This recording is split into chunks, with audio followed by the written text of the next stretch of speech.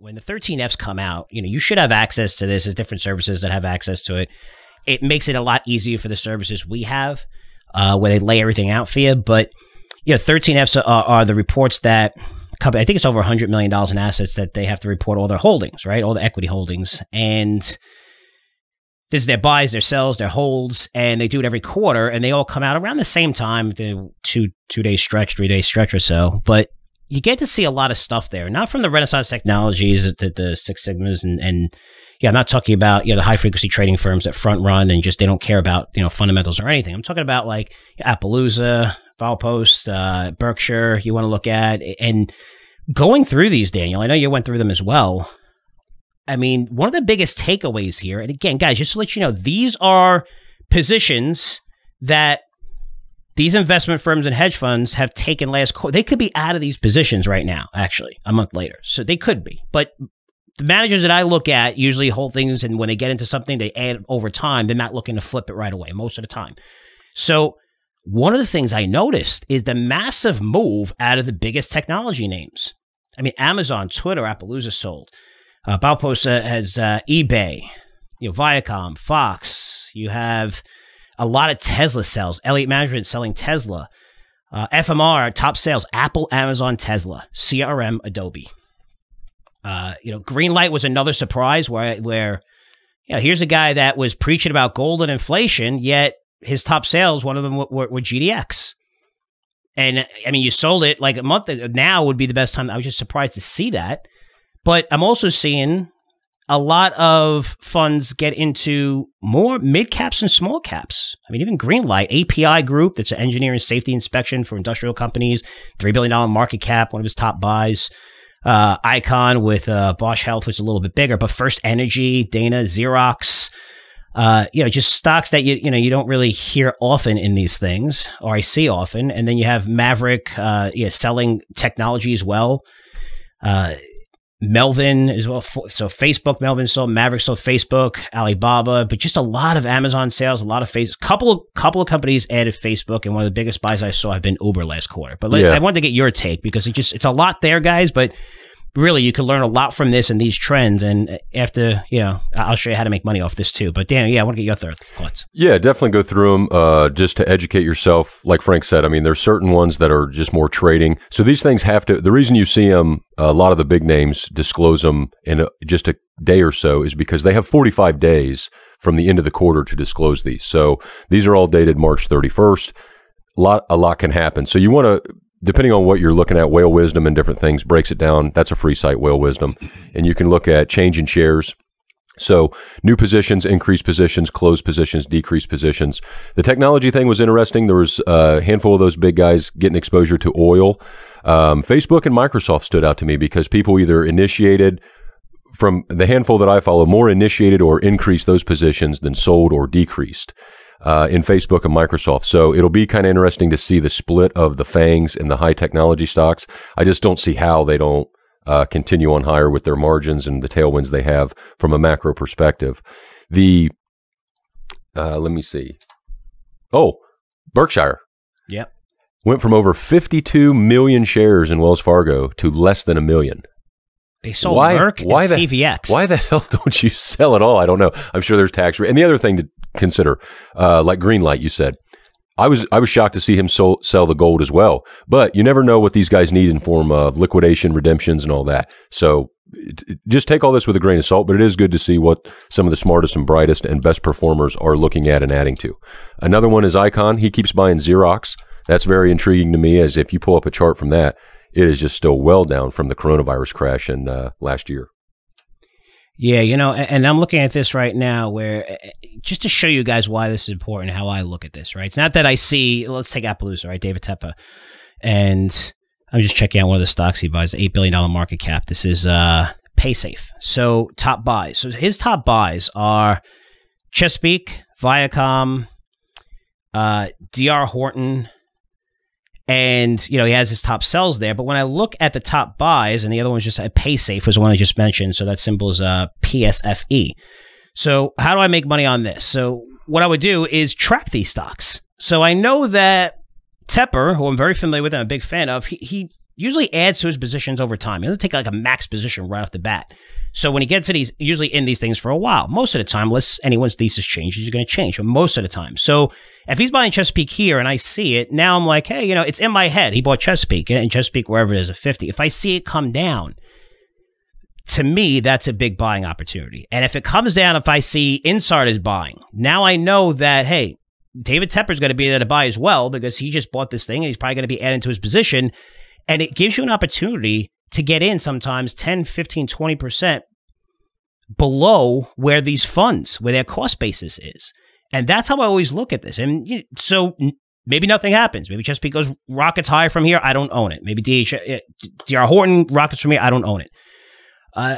But if they do come down, that's when I start really researching these things and say, hey, didn't David Tepper just buy this thing and it's down? Why is it down? Well, it had a bad quarter, which any company could have, but everything seems intact and it seems like a sell-off where it looks like that Tepper's going to come in and buy. Maybe see insiders buying. You're getting at a good price, but that's how I look at this. That's why it's so important to look at where the trends are happening, what they're buying. But I'm seeing a lot of small and mid-cap buys. Usually these are all large caps. These are billion-dollar funds. A lot of mid-caps are being bought here. And where's that rotation coming from? It's coming out of large tech stocks. I mean, the biggest names that they made the easiest gains on, the Apples, Microsofts, Amazons. I mean, the AQR is another big firm that top sells. Apple, Amazon, Microsoft, MasterCard. Just going down a list here. I don't know if you saw anything else there, Daniel, that stood out, but those are the things that stood out the most to me. Top sell GDX. I don't know why Greenlight would he just touted inflation. He got it, and he seems like he was early to that trade, but now it seems like he got out of it a little bit too early. But I don't know. Who knows where the market's going to go? And a lot of Tesla sales here, guys. A lot. I've seen a lot. Pershing Square. One of their top buys was Domino's. But that was interesting. Soros, yep. Top buys. Amazon, Viacom, Google. So one of the few that's adding. Now, you could hate Soros for personal reasons and whatever side of politics you're on or whatever. I mean, those guys that work for him are brilliant and they have amazing, amazing returns. And Soros is brilliant when it comes to investing. Don't send me any emails or anything. I know people have personal feelings about the guy and stuff like that. I get it. I talk about from an investor perspective, which my job is to make you money. He's one of the guys that you want to follow. He's, we're not just doing this for 25 years. He's very, very early trends. The fact that he's buying some of these technology stocks is definitely interesting. And one more thing here, Daniel, is one of the biggest buys that I'm seeing is Uber. Uber is a buy in a lot of these places. So I don't know if you saw anything else there that you wanted to mention, but all these names come out and it's really great. And for me, it really helps me find new ideas. It does. It helps me find new ideas. Yeah, that's the big takeaway. I mean, like you said, make some lists, track them. When you do see a hedge fund or somebody take a huge position, make a note of that. To your point with PaySafe, Third Point run by Dan Loeb, they bought 41.5 million shares. So Tepper has 10 million, started a new position. Third Point bought 41.5 million. That's a big deal. Doesn't guarantee anything, but it makes you start looking at it and all that. No, nothing else really stood out to me. I like to see, again, my big takeaway is the new positions are exciting. I want to see what increased positions and closed positions are. I think that's the real meat here. And again, a lot of salt here taken with this because what's in the news right now about Tesla is that the Big Short, Burry. Suppose you can see headlines about how he's got 40% or more of his fund betting on Tesla puts because you have to, but you don't get all the information. So don't believe everything you read. It's very, very hard to believe that he would do a time-dated bet on roughly half your fund. So you can buy, if you're buying puts or calls, they don't have to, from the easy filings, you don't tell what strike and price they paid. So be cautious when you see a market value number representing shares versus actual options. Again, just don't believe everything you read. Come on. I know, but did you see any of that? Do you know what I'm talking about? Yeah, I know what you're talking about. Yeah, he's got a big short position now in puts. Right, he bought a lot of puts, but you don't know the strike. There's a lot of details you don't know. Yeah. So people just take that and say, oh, well, this has got to be worth X amount of millions and millions and millions. It's just don't get caught up on that. Melvin Capital, look, they're encouraged. Even Burry, they're encouraged to take massive leverage positions because if they're wrong, what happens? Basically nothing. Depends. Some of these guys have money in their fund, but they're already extremely rich. But it's other people's money, right? People are betting with him because he's a great investor and you're using other people's money to leverage the hell out of it. So if you lose, what happens? Okay, I lose it. Sorry. What happened to Melvin Capital? Nothing. Nothing. What happened to them? I think they got, more money, right? They raised more money. And that's what happens. These guys will start another fund and raise a whole bunch of money. But if they're right, now you get the massive, massive payday. So if you see Tesla crash, that's where you get the massive payday. And